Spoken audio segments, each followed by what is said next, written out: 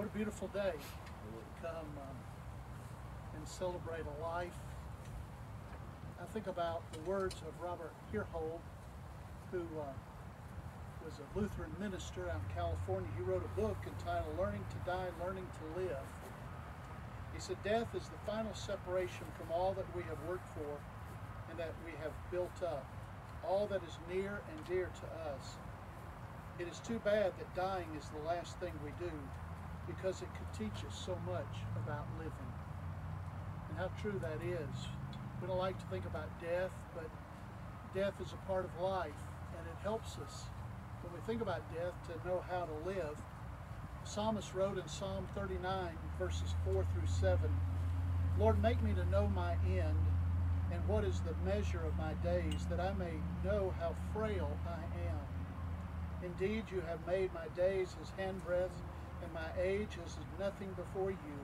Certainly every man at his best state is but vapor. Surely every man walks about like a shadow. Surely they busy themselves in vain. He heaps up riches and does not know who will gather them. And now, Lord, what do I wait for? My hope is in you. I want us to think just a few moments about life and death and what it can teach us today as we think about Claudine's life. We find that, first of all, that we may need to make the most of every day. Happiness is all around us. And for Claudine, in the last days of her life, she found happiness in the personal care home. Shelby told me that they go and visit, and she was satisfied. She said she got 3 meals a day to be able to eat. And you know, we need to just stop and think about every day the happiness that is all around us. Grantland Rice wrote, don't hurry, don't worry, and don't forget to stop and smell the roses. And how important it is. For you see, life is to be sipped, not gulped. So many times we're in such a hurry to get through our activities that we miss what it means to know life and the fullness of life. Claudine knew that in her life, and the joy of knowing that she could trust the Lord in her life made a difference. But secondly, we find that there's futility in possessions. The psalmist said there in verse 6, surely every man walks around as a shadow. He heaps up riches and someone else gathers them. Billy Graham always said, never saw a hearse pulling a U-Haul trailer. You don't get to take it out of this world, but you get to send it ahead. And those things that we do here and now in this life, we are laying up treasure in heaven, not here on earth. I love the quote of Jim Elliot, who was a missionary who was killed while he was trying to share the gospel with the Auca Indians.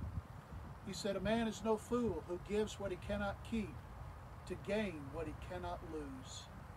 And how true that is. There's the futility of possessions. You know, we can't control the length of our life, but we can control the depth and the width. And so how important it is to know each day how we can make a difference in this life with others. And then thirdly, there is our hope that is in God. And he says there in Psalm 39, verse 7, and now, Lord, we wait for thee. My hope is in you.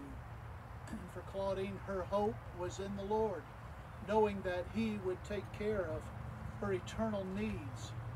I love the words of Jesus as he came to the grave of Lazarus.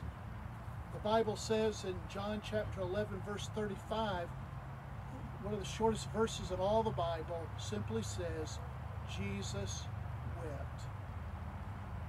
Where did he weep? He wept at the grave of his dear friend Lazarus. Mary and Martha had jumped on him and said, why didn't you come earlier? You could have saved our brother. Oh, but Jesus said, if you believe in me, then he will live again. I love the words that Jesus said in John 11, verse 25. He told Mary, I am the resurrection and the life. He who believes in me, though he may die, he shall live.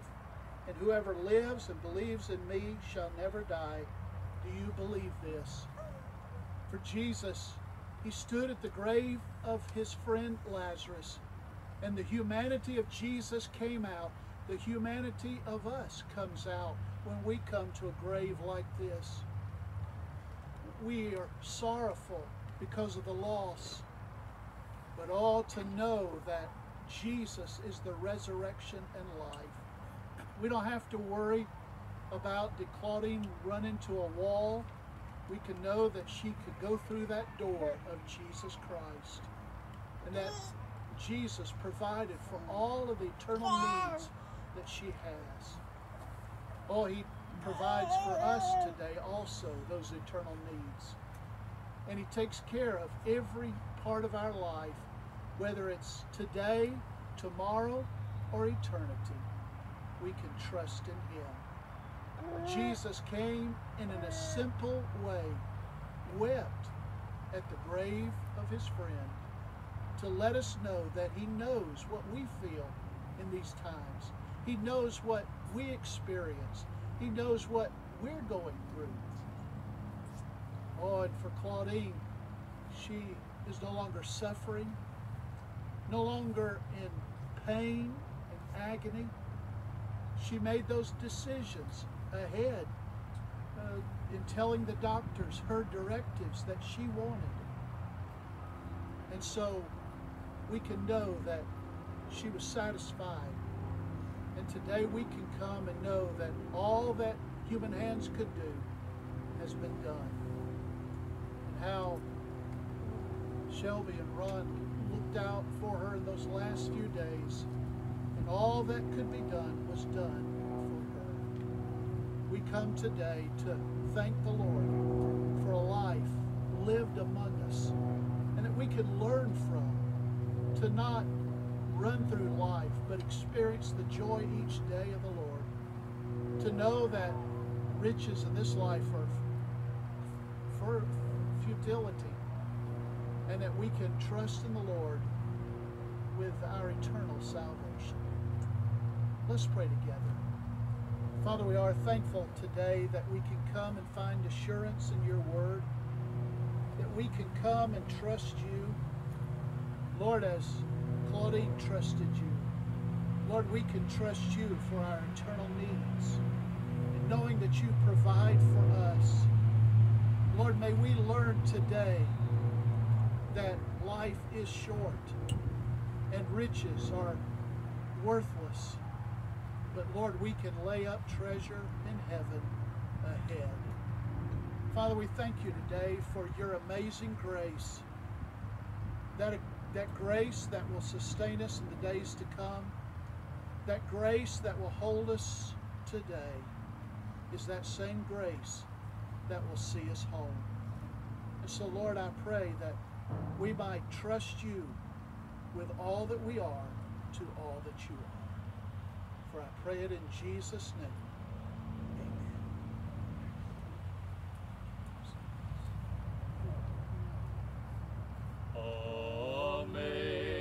Amazing grace, how sweet the sound that saved a wretch like me. I once was lost, but now I found.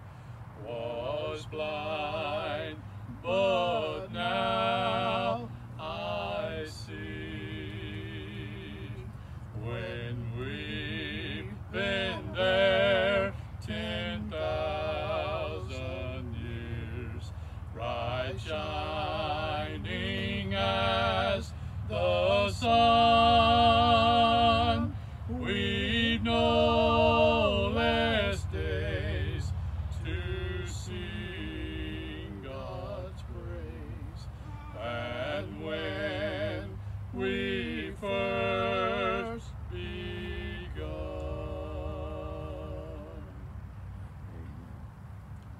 Family, I want to tell you today I'm honored to stand here a little bit. Shelby, you nailed it. It's only in a time like this when we see each other. But I'm honored to be here today, and Brother Paul, I'm honored to serve with him. And y'all know how much I love you. I truly hurt with you today, Shelby and Ronnie and the entire family, because I do know the death of a loved one hurts. It's tough.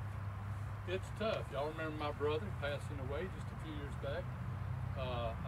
It's tough, and I hurt with you. I admit today I don't have all the answers. I don't like to get around nobody who does either, because we do not have all the answers. But God said He'll be our refuge and our strength and our help. Shelby, you shared some of me just the other morning that touched my heart. You shared to me that Claudine needed a blanket, and you was kind of in a tizzy. Y'all know how we get. And you was kind of running around looking for a blanket because she was cold. But you know, right after that, a fellow walked up to Shelby and says, "Can I help you with something?" She says, "My sister needs a blanket." He was the chaplain. And I told Shelby, I said, "Shelby, He's an on-time God. There's no sirens in heaven. He'll give us comfort and strength. Matter of fact, He told us, I'll be your refuge in times like this right here. I know this is not easy, but He said, I'll be your refuge." Claudine had a tough time, and I know that. You know that. But He was her strength and her help, and I'm sure that she leaned on Him. I'm so glad that Claudine knew Jesus Christ as her personal Savior. She settled that years and years ago at Hill Street Baptist Church. Now, she was not perfect. You know, I didn't spend a lot of time with Claudine. I spent a lot of time with Shelby. And Shelby will tell you the first. Me and Brother Paul, that's not perfect. We are not perfect. And especially him. He's a long shot from perfect, preacher. But you know what? Claudine wasn't either. She wasn't perfect. But I am proud today that I can truthfully say that she accepted the Lord. Shelby, we talked about that. She is with the Lord, and I'm proud of that. She knew what hard times were. No doubt about it. She knew what tough times were. She loved her family. And Shelby, again, I want to honor you and Ronnie for the great job y'all did watching. Everybody needs something. Everybody needs. We act like we're an island, but we're not. We need each other. And she knew y'all would be there for her. And she knew that. Very friendly. But I remember Claudine, she was very friendly. I appreciate that, and I'm so glad today that even on a day like today, we still have that Christian hope. What is the Christian hope? I'm going to tell you what the Christian hope is. That one of these days, and it won't be long, RD, we're going to see our saved loved ones who's gone on to be with the Lord, and we're going to be with the Lord ourselves. That is our hope. We have that hope. That's why 1 Thessalonians says, I would not have you to be ignorant, brethren, concerning them which are asleep, that you sorrow not, even as others which have no hope. Our hope is in Jesus Christ. I get excited, preacher, when I think of heaven. Can you imagine? No pain. No pain. You see, I don't have to have glasses. I can walk good. I can think straight. Most of the time I have a problem with thinking. Don't aid me in that, preacher. But I'll be fine. That's heaven. Eyes have not seen. Ears have not heard.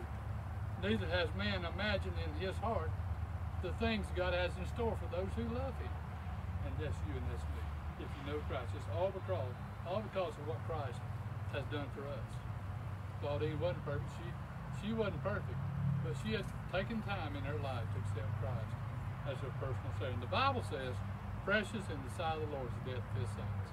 Precious in the sight of the Lord. You know, everybody has this version about when you first die. Shelby, when you the first seconds you die, what's going to happen? I believe it like this, y'all, okay? I believe the first thing you do is bow in front of Christ. I believe that. Claudine bowed in front of Christ. And He said, I'll wipe your tears away. He'll dry all your tears away. You say, well, Brother Gerald, what tears are those? All the tears that you ever cried, He dries them away that day.